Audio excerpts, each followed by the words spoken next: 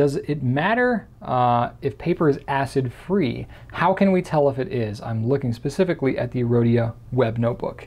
Okay, great question. Acid-free is much more common these days.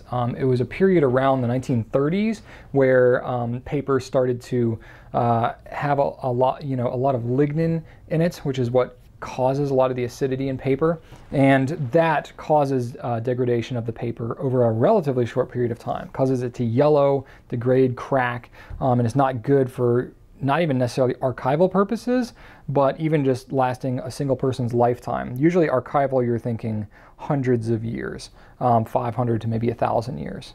But when you're getting into the situation of, having acidity in your paper, having a lot of lignin, that creates degradation very quickly. So most decent paper made these days is acid-free because that has just kind of become more of the standard.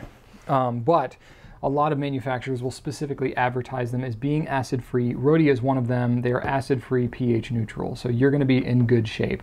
I looked on the outside sleeve of the RHODIA, and it doesn't actually say acid-free on the packaging itself, but I can tell you that it is, so you're in good shape there.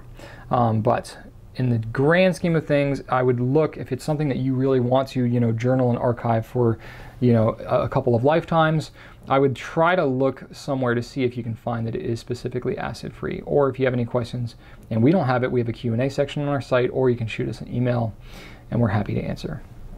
There's also a really good, if you want to learn even more details about like what makes paper acidic and stuff like that, you can check out Wikipedia. Has a really good page called Acid-Free Paper and explains a lot of why and how and what and all this kind of stuff, more so than I've explained here.